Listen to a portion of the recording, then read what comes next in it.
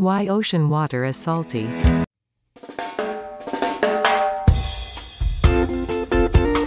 Why ocean water is salty. Several natural processes make ocean water salty.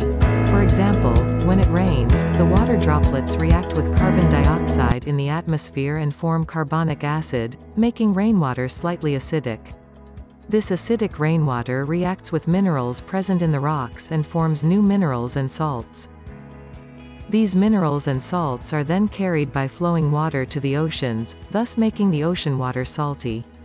In addition to this, along the mid-ocean ridges, magma rises close to the oceanic crust.